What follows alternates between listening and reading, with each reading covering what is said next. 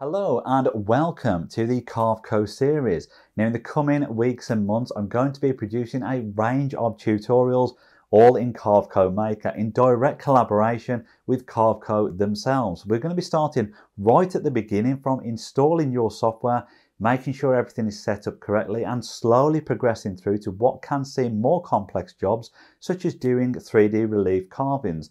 Now this is primarily targeted at perhaps hobby users, small businesses with desktop CNC machines. We're going to cover a range of different machines as part of the tutorials, or perhaps those transferring from something like Easel or Carbide Create into Carveco Maker, where it can seem more complex because you have a lot of tools now at your disposal that you didn't have before. But don't worry, we are going to be doing it at a pace that you can keep up with, using terminology that you can understand, and all the files we use will be provided as part of the tutorials. Obviously, do check out Carveco if you have not checked them out already, and make sure you are subscribed to keep up with the full series. If you are subscribed and already use Carveco Maker, comment down below and perhaps let me know some of the things you would like to cover as part of the series. And as I say, the link's in the description below. There is also a discount code if you do want to sign up. But I'll see you all soon as part of the Carveco Maker series.